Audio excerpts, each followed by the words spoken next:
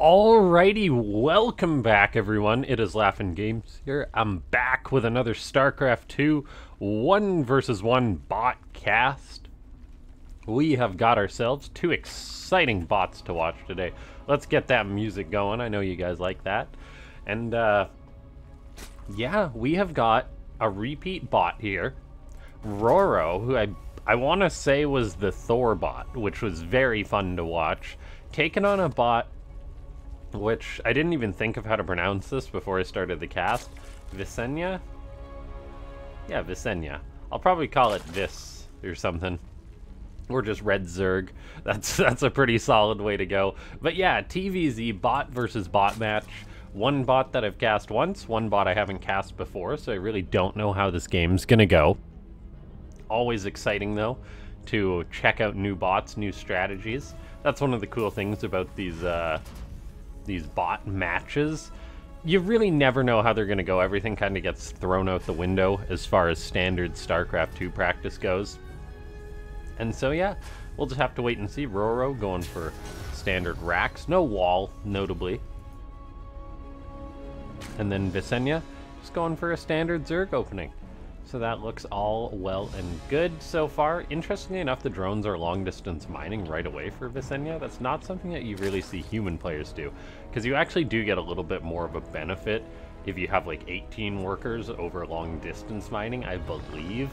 I should know that, and I'm pretty confident in that one. I think it's like up to 20 that it really falls off. Anyway, yeah, small little things like that, but good to see the bot author thinking ahead, getting those drones ready to transfer as soon as possible to that next hatchery. Then going to be a third hatch for Visenya, so we got the pool up, we got the third on the way, and all in all, a gasless opening from the Zerg, which I love to see. That's not something you see too often. And we've got just a safe opening from Roro, going for that one Rax, going for a bunker at the natural with a command center. So a bit of a delayed expansion, lots of gas mining as well for Roro. So this could potentially lead to some Thors, we'll see. Possibly, you never know. Yeah, it's not full tilt mining gas at this point, which is good because it does have 200 in the bank. But ladies and gentlemen, seeing as how there is currently 9 army supply on the map, let's go for 9 likes on this video. Consider becoming a subscriber if you aren't. Hit that bell icon to get notified. I'm probably going to go live for a stream after this, so by the time this video goes up, that stream will have already happened, but you can watch the VOD. Okay, a Roach Warren on the way for Vis, so going to be skipping the Ling speed, which explains the much later gas. That works well with Roaches. And then, yeah, just getting up that third base, macroing up, so a very macro-focused game. We'll see if Vis is potentially going to go for, like, Roach Burrow. Yeah, there it is. It's just too effective not to use if you're a bot author. Like, the ability to instant burrow a Roach is such a strong gameplay mechanic. Okay, so first Roach on the way, Burrow on the way. Even if you want to poke the Terran a little bit, that's incredibly effective to do. We'll see if Roro is going to make a Raven or build a turret at the natural, that kind of thing. Double Starport is on the way, however, so we'll see what all that gas that's mined so far is going to be used for. There's one tank on the way, double Starport. I do not know. All the while, Visenya just building up more and more units. A little bit of a supply block here, actually. I mean, it's making 10 drones still, so it's not really too hampered, but gotta wait for an Overlord to finish before it starts anything else. Gas mining has ceased for the Zerg as well. Interestingly enough, the Zerg has made basically 0 units, but now as it hits 50 supply, it's just building lots of Overlords and drones. There's a Roach. I wonder if we are gonna potentially see like a big Roach swell. Now, that might not go too well, seeing as how we do have Banshees on the way for Roro. Double Starport play. So, this could be a very good tech for Visenya, or a very good test, pardon me. And so far the bot does look pretty good, no major derpage or anything like that. And we see some Roaches doing a little bit of a dance. Dancy. And yeah, let's take a look here. Just double Banshee production going up against a Zerg that has fairly minimal anti-air. There is a 4th hatchery up, which is nice. The drone count is just going to be booming here. Now, we will have to see some spore crawlers, that's for sure. The sooner that this is identified for Visenya, we'll see if there is a response to Banshees or anything like that. Notably, the Banshees don't have cloaks, so they're probably just going to be used in the army, I imagine, at this point. Another bunker's up for Roro, so Roro playing really defensively here. Roach taking some shots. Does it burrow? Yes, it does. A very high threshold there, which is nice. Unfortunately, the tank friendly fire could potentially lead to some dead roaches here.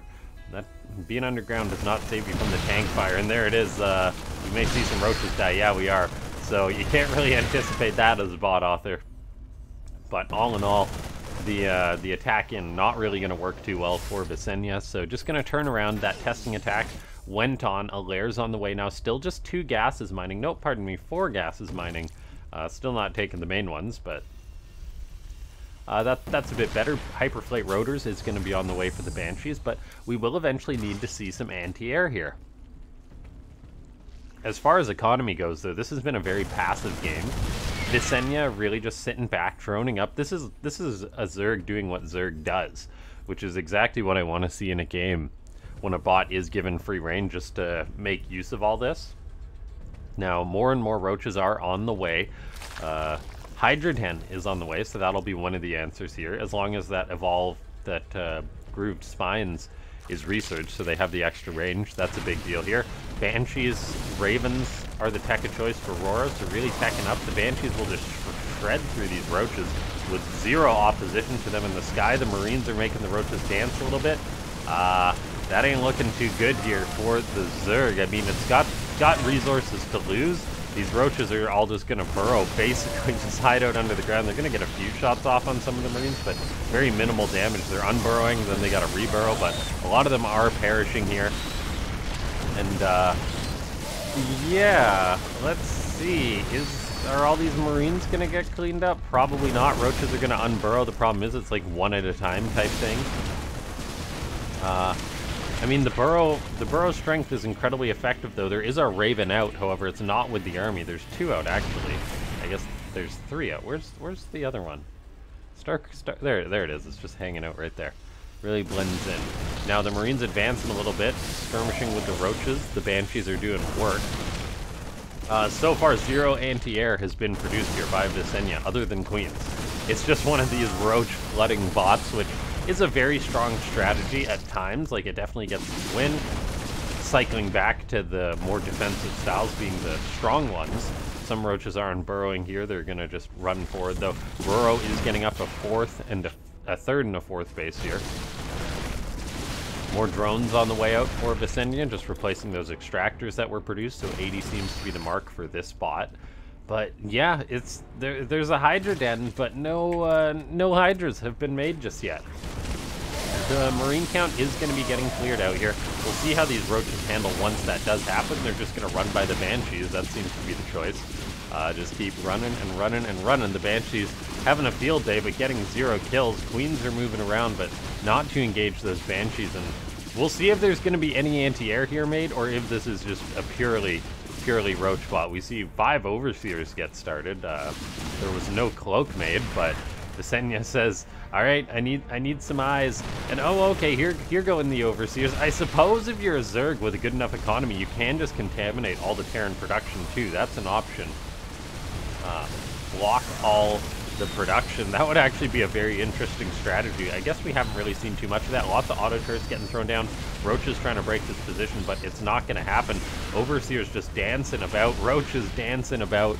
More and more roaches are on the way. The supply is currently up 50 for the Zerg bot, just spamming out units left, right, and center. Some roaches are working on this command center. We'll see if that gets lifted up or not. Those roaches are retreating.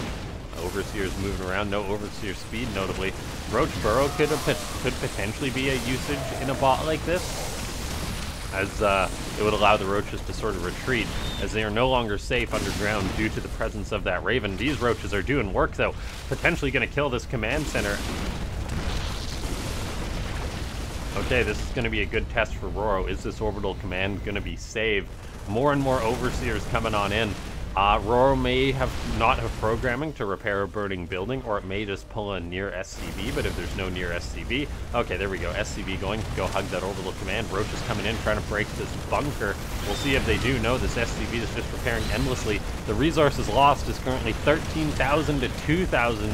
We got one of these games, ladies and gentlemen.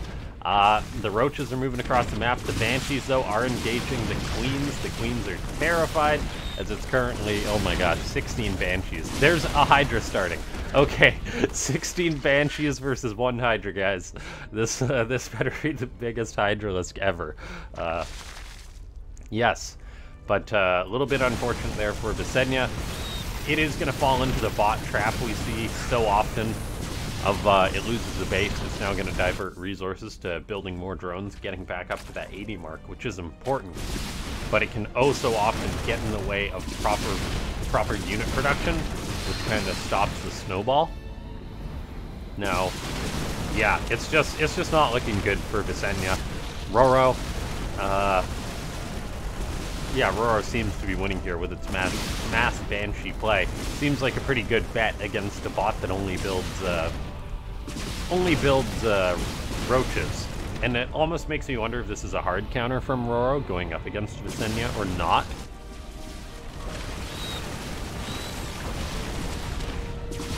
Let's see, there's another Hydra on the way, but it's like, yeah, I guess one of them died, so now it's the one Hydra died, so now it's making another.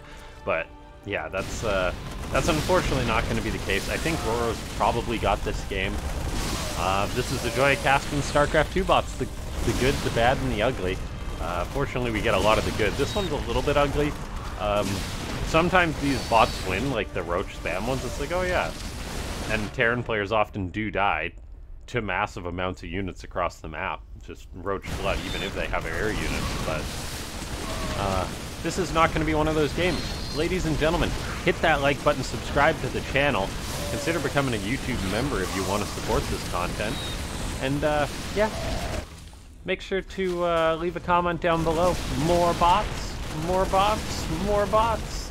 The roaches are turning around to engage these Marines, but nothing to deal with the now 24 banshees. Imagine if there's one corruptor right now.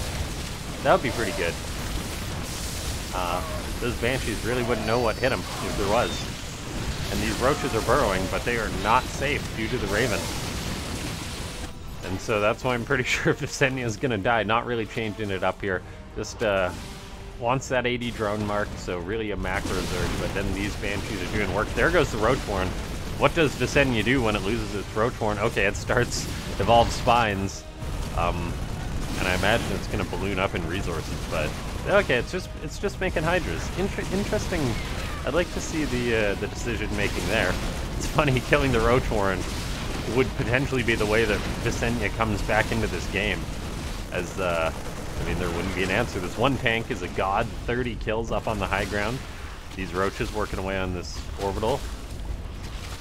We'll see if that dies this time, but the Hydra Den, I believe, has died now, so Visenya can make nothing but drones, and it is going to make nothing but drones.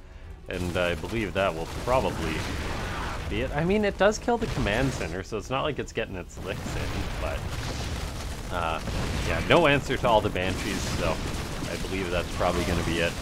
Another lair start. So, I mean, there is some contingency here in Visenya, but yeah, just the defensive play for Roro really was great. Multiple bunkers, tank on the high ground, make banshees. That seems like a pretty surefire way to counter a roach bot. Double Evo starts, interestingly enough, for Visenya. Like, I wonder what brings that on. Whether it's just that it's got money, so it's like, okay, build this instead, build whatever you can, basically. Trying to get up more Evos, a lair. Yeah, that's gonna be it, though.